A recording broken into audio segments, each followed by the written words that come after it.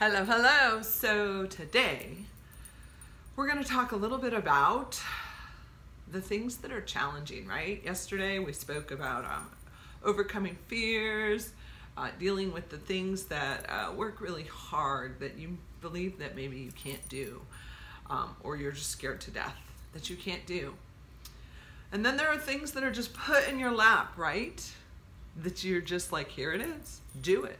Or again, the things that you believe you can't do. I've had those moments in my life. I've got to be really real, right?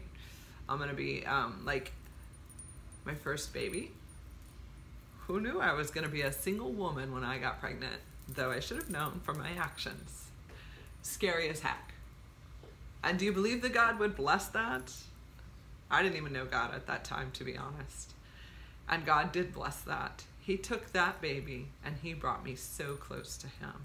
I didn't know what was happening in my life at that time. I didn't know.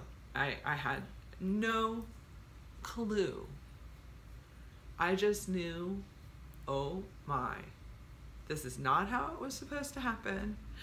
And oh my, what am I gonna do? I can't do this alone. Do you have those moments in your life? Do you have them?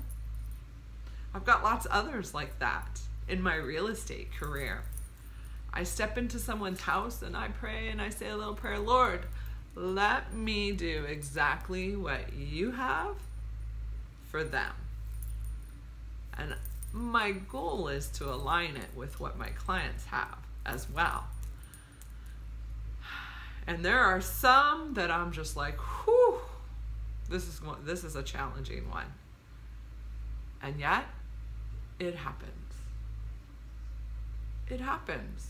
Whatever it is, whatever it be, God works through it.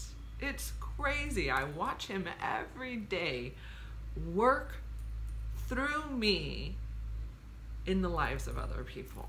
And I'm so, so blessed by it. And who's more blessed is the person that's experienced it with me and our mighty God above, right? There are so many, many, many moments that you don't understand. Why did this happen to me? I've had other things that have just been really challenging, and I say, why? Why? Why did they happen? How do I get through it? Right? What do I do? Where do I go? And yet I just have that promise that God gave me. Now that I know, when I was 23 and had my first baby, I didn't know this promise. So I hope this blesses you today.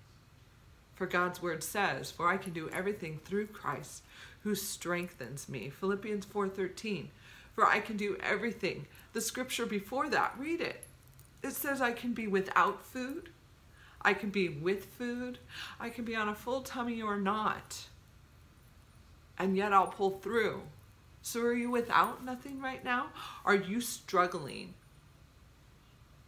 in whatever it is that you're struggling with? Everyone's circumstances is different. Everyone deals with what I like to call stress or anxiety in a different way. And yet God handles it exactly the same every single time. He says, believe in me and I will pull you through it. It may not be how you wanted it, and yet he will pull you through it, take you through it, carry you through it, love you through it, hold you closely through it. So don't pull away from him. When things get really tough, lean really closely to him because he's got you. That's the super cool thing when you've got faith, is someone's holding you so closely that you just don't know what to do. So go out there, get some faith, grow it today, be bigger in it, forward his kingdom, and be blessed by him. Because I know I am super blessed by him, and I will continue to share that forward. Be blessed today. Get out there and bless someone else. Until tomorrow.